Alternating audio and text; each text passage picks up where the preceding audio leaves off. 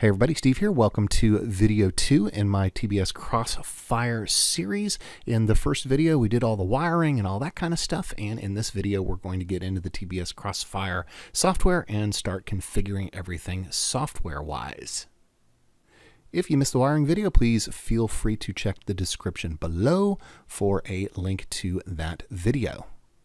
If you're interested in purchasing the TBS Crossfire, please check the description below for a link to where you can get one of your own.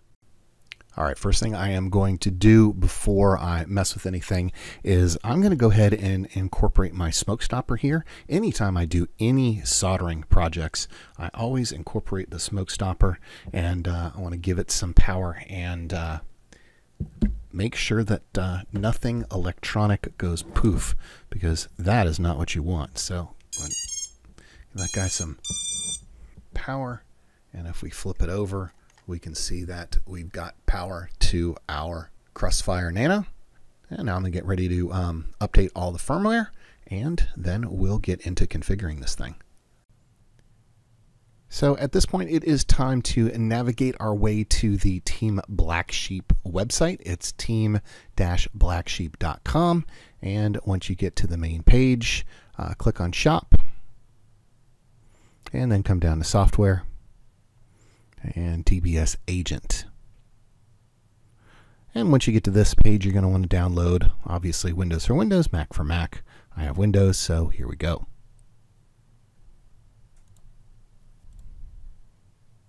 It is completed. So all right, so I'm going to open up the folder that it's in. Looks like it's a compressed file, so I'm going to go ahead and extract it.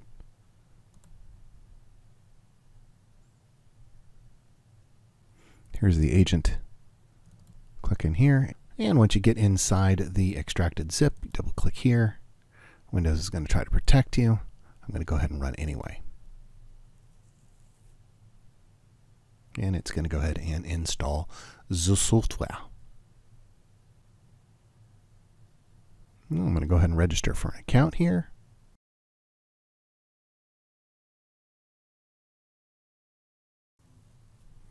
And now that I've got an account, I'm going to go ahead and log in. There's my information, and boom. And I am now logged in. All right, so I logged in, and it wants me to plug my device into a USB port. All right, so we've gone dual camera, and let's see what we got. We got a USB-C type cord here. I'm going to go ahead and plug this in. And it looks like the light came on, and it's talking, and it's recognizing stuff. Okay, so at this point, I'm logged in, and my unit is connected. So I'm just going to go to Settings. And let's see here, let's go to firmware. And as I may have previously mentioned, I've had this sitting in a box for a while and been waiting to make a video for it. So it's several firmwares old. Go ahead and grab the latest and hit the update button.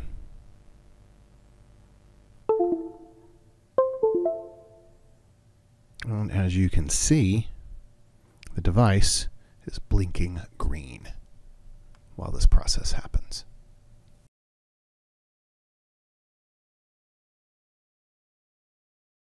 All right, so upon completion, you will notice that the Crossfire is blinking orange, and I actually downloaded the manual. And if you look at the manual, you will see a little movie quote there for those of you who caught it. Anyhow, gray is not connected. Orange says that it's connected and ready, but it's not synchronized with the cloud. And green is that it's ready and synchronized with the cloud account. Okay, so now is when things really start to heat up and get exciting. Well, I mean, maybe not that exciting, but all right, so we're going to take this guy right here, and we're going to push him in the back, and we're going to make sure that we are careful to line up the pins and that sort of thing.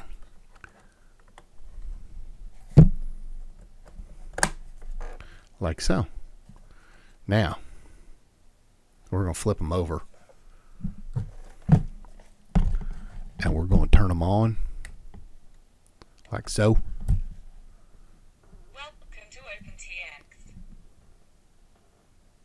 Throttle warning. Switch warning. Disarmed. Angle mode. Roll proportional. Okay, so now what I'm going to do is I'm going to zoom in so that you can see the screen. Okay, so what we're going to do at this point is going to long press on model, and I'm going to come down. This quad was originally set up with a FR Sky. All right, so what I'm going to do is I'm going to come over here and I'm going to turn the internal off. I'm going to come down to the external, I'm going to turn it on, and I'm going to turn it to CRSF, like so. Now what I want to do is I'm going to press on the exit button, and then I'm going to press a long press on sys, and I'm going to go into Crossfire Configure and hit enter. And it's going to pop open the things that it recognizes, so I'm going to click on the micro. And here we go. We've got some options here. First thing I'm going to do is bind. I can pull out here. All right, so I've got this guy right here. Go ahead and give him a little bit of power.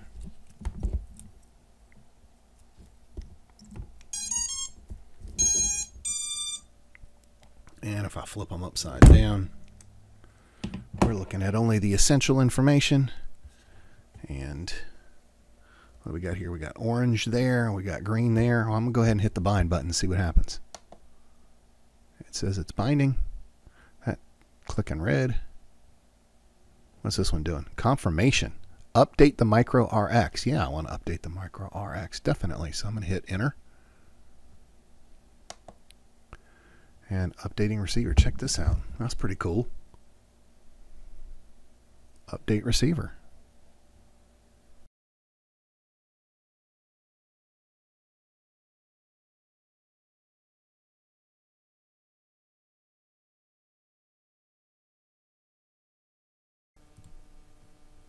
And as you can see, the Nano has been added to the list. So pretty straightforward. All right, so now that they're bound, the Nano has been added to this list. And I can go to the Nano and click on it. And you can see all the information for the Nano.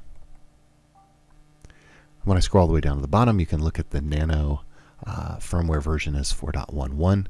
And if I go back here, it appears as though it has been updated.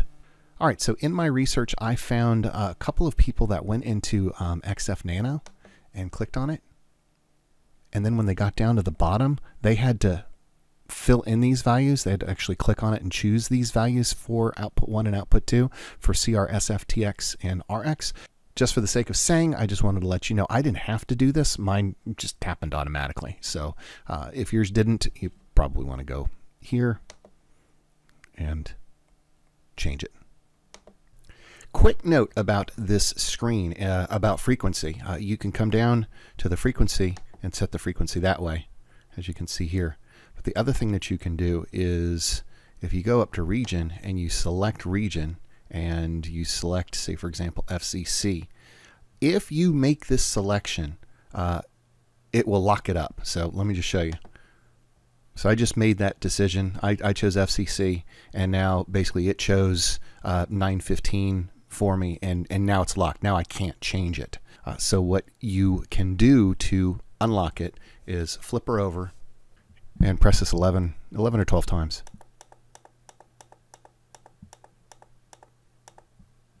There, get it going like that, different color, and then flip her back over. And as you can see, the region is set to FCC. So what we can do is we can go to the region and select open. And then what I'm going to do is, well, it just selected it for me. But now, you know, if I'm in a situation where I want to change it, I can change it without having to unlock it. All right, so I've got power to the quad and props are off, of course. I'm going to go down to Nano. And I'm just going to double check that my failsafe is set to cut, which it is. And that's what I want for a quadcopter. Okay, so at this point, let's take a look at the settings in Betaflight. All right, so the next thing I'm going to do is I am going to plug in the quad to the computer. And I'm going to go to ports. And where did we put it? We put it on 6. So I'm going to go ahead and enable that for serial and save and reboot. And then I've got to go to the config page, come down here. It's already set to serial based. You can see there's options, serial based, and then I'm going to go with CRSF, like so, and then don't forget to hit save and reboot. Now that it's configured to talk to Crossfire, let's make sure that we've got everything that we need. If we go over to the receiver tab, all right, so I've got a live quad here, and I just want to test to make sure everything's working. There's my throttle, there's my yaw, and there's my roll, there's my pitch, and my buttons. Buzzer works. Horizon mode, acro mode, horizon mode. That works good. I can flip the switch for arm motors, but it's not going to arm because it's plugged into the USB. Disarmed. And the way I did that was on the mode screen. I have a lot of other videos on how to make all that stuff happen, and the voice and all that kind of stuff. I'll leave a link in the description below to make all that stuff happen. Okay, so I'm pretty much at a point now where I feel comfortable putting this whole thing together and taking it out for its maiden flight. All right, so let's take a look at how it did. And the first thing that you need to know is that this was the very first flight, and gotta admit it, I was a little bit nervous. I didn't want to push it too hard. So I am sure that the results as far as distance is going to be much better than this. This is about how far I would normally go. I would turn around at that white building. I had to get up a little bit here.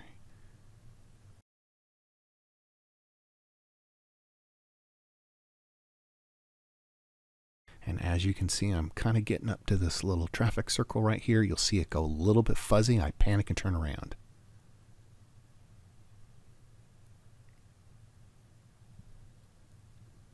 So that was my maiden voyage. That was the first flight that I was ever able to take. And it was a little harrowing going that far. I've never gone that far before. So let's look at the differentiation in the distance from my 2.4 to the Crossfire. This is where I start, and I would never really fly the 2.4 any further than this, which is 0.36 of a kilometer. Well, this time we went to here, and then we continued on to here, about right there, I guess. So 0.81 of a kilometer. Let's look at it now how the crow flies from here to here. 0.68. At this range, we have barely scratched the surface on how far we can go with Crossfire. As a matter of fact, in this particular case, we are limited by our 5.8 gigahertz video system. And of course, I probably could have gone further, but I chose not to because I didn't want to lose the quad on the very first flight. I'll have opportunities in the future to go to my in-laws' house, and they've got a parcel of land with several hundred acres. So we'll do that then. As far as this guy's first ever flight with TBS Crossfire, this is where we ended up, and there will be many more flights, and there will be many more videos as I get better at this whole thing. So that's pretty much a wrap on this video series. I hope you enjoyed it. I hope you got something out of it. If you did, please like, comment, and subscribe.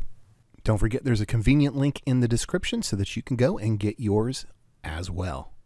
Many more videos to come, so I hope to see you next time. See ya.